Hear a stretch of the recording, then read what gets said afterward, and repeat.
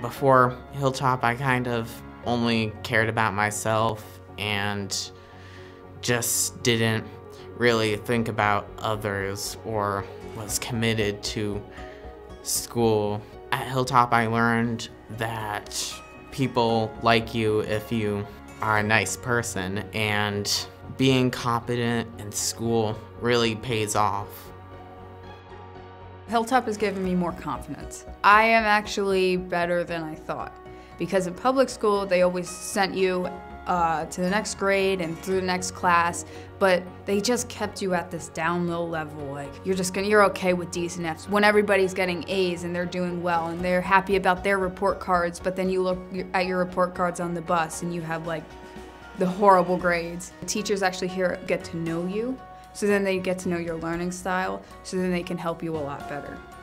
My favorite part about Hilltop is the flexibility it presents me as a student. For example, this year I wanted to take my education a step further and start enrolling in some college classes early in order to get some credits. Hilltop accommodated me greatly, first guiding me through the process of applying for college classes at Delaware County Community College, as well as also providing me with transportation there during my periods.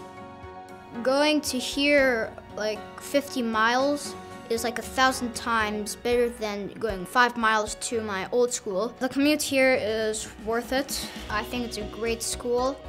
We've seen an incredible transformation. He is very social, has a lot of friends both within Hilltop and outside of the school.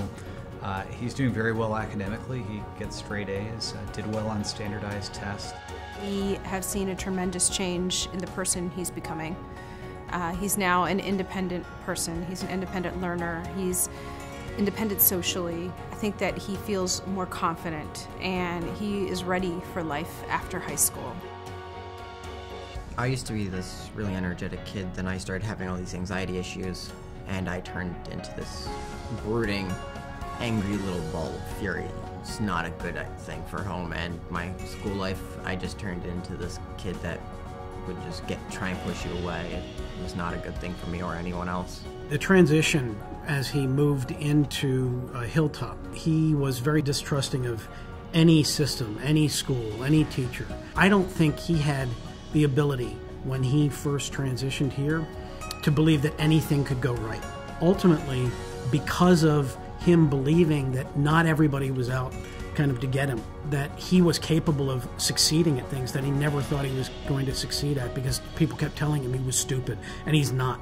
He's a very smart kid, and the anxiety went away, so he was able to thrive. And that's where we are now, absolute thriving.